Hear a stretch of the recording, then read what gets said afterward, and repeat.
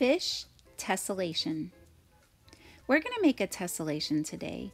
The definition of a tessellation says the process or art of tessellating a surface or the state of being tessellated. That means it's an arrangement of shapes closely fitted together, especially of polygons in a repeated pattern without any gaps or overlapping. So for this project, you're going to need some tape, scissors, a pencil, and then some type of thicker paper like an index card or maybe some cardstock paper. So first what we're going to do is we're going to make a square. Now if you have an index card, I'm going to show you an easy way to make that into a square without using a ruler.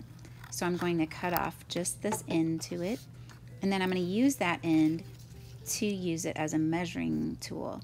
So I'm going to measure out the distance with this little end that I have. I'm making 2 marks.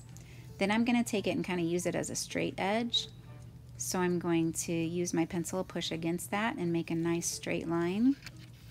And then I'm going to cut on that line. Now if I measured correctly with my little strip, then it should be a square.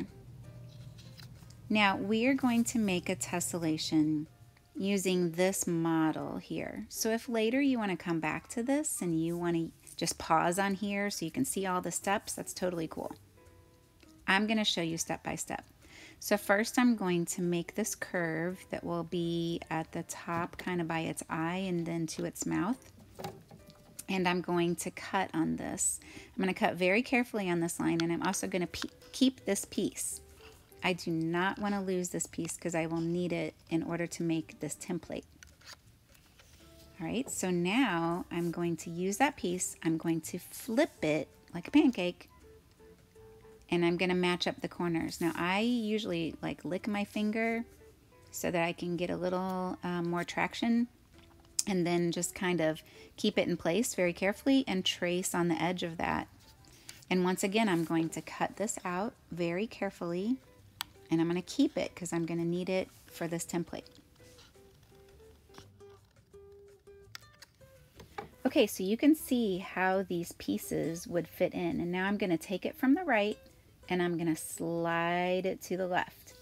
Take it from the right, slide it to the left. I'm going to make sure that the edges match up, and then I'm going to get a little piece of tape. It doesn't matter what kind of tape, whatever tape you have at your house. And you're going to tape that piece down. Then I'm going to do it with the top edge. So I'm going to make sure it really matches up well. It should not overlap. It has to be next to each other and exactly next to each other. All right, so I kind of have the right form, but now I need to make what will later be the top fin. So I'm actually drawing it on the bottom. I'm going to cut this out, and then I'm going to slide it to the top.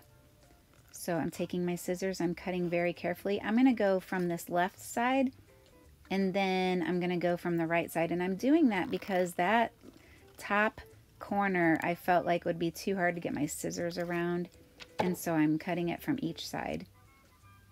Now it's going from there to the top. Now if you watch, this would be wrong because it has to line up exactly.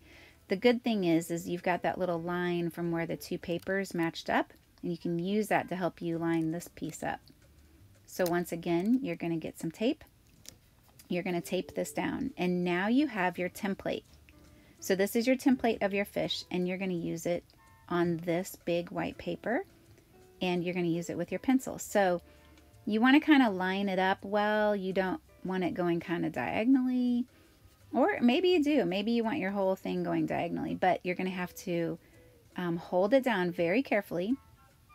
And if you notice, my pencil is straight up and down.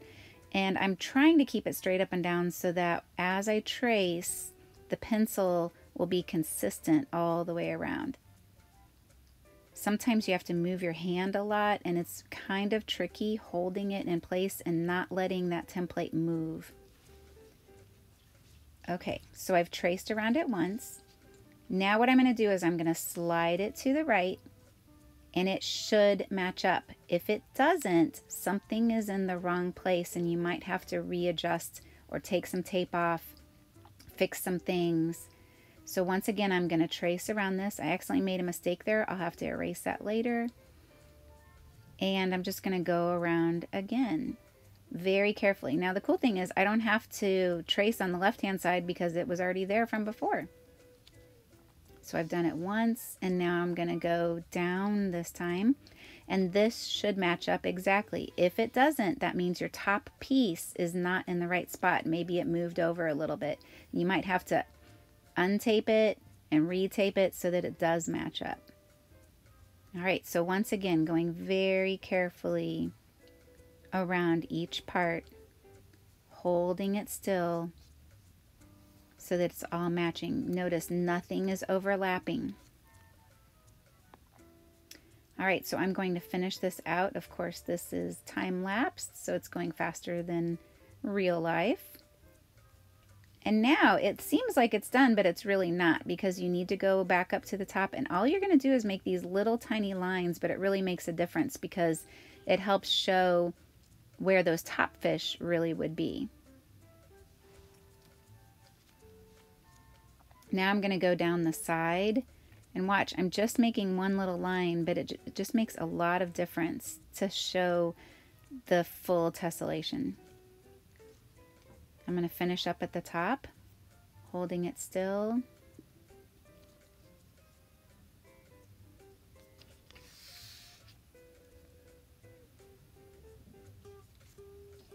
And now here it is.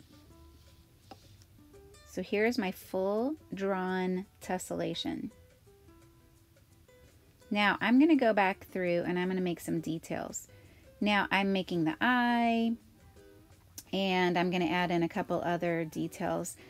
As I did this, I wished later that I wouldn't have put these little lines in. I wish I just would have done it later with the marker, but that's okay. You know, you learn as you go. So the other thing is that I want to make sure I'm putting this side fin in. And then there are some parts that I looked at that I was like, man, I wish that was a little more rounded. And so I just kind of drew in the rounded part of it. Like, I didn't want the top of the fish to look quite so pointy, and I wanted that fin at the bottom to be more rounded. So I'm going to go through and finish drawing it out, and there it is, all drawn.